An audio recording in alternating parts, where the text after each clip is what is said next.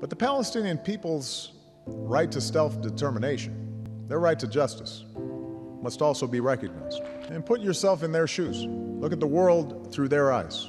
It is not fair that a Palestinian child cannot grow up in a state of their own, living their entire lives with the presence of a foreign army that controls the movements, not just of those young people, but their parents, their grandparents, every single day.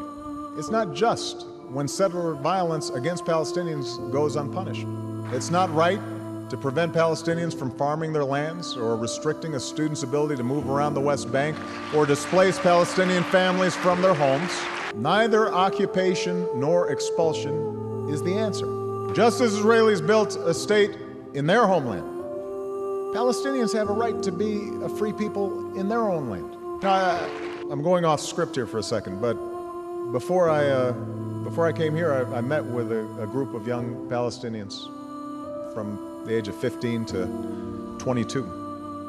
And talking to them, they weren't that different from my daughters. They weren't that different from your daughters or sons.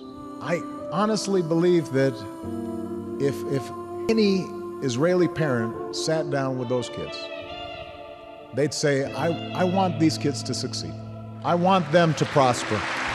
I want them to have opportunities just like my kids do. I believe that's what Israeli parents would want for these kids if they had a chance to listen to them and talk to them. I believe that.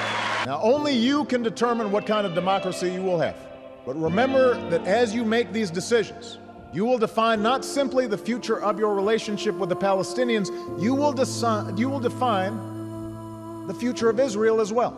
As Ariel Sharon said, I'm quoting him, "It is impossible to have a Jewish democratic state at the same time to control all of Eretz Israel.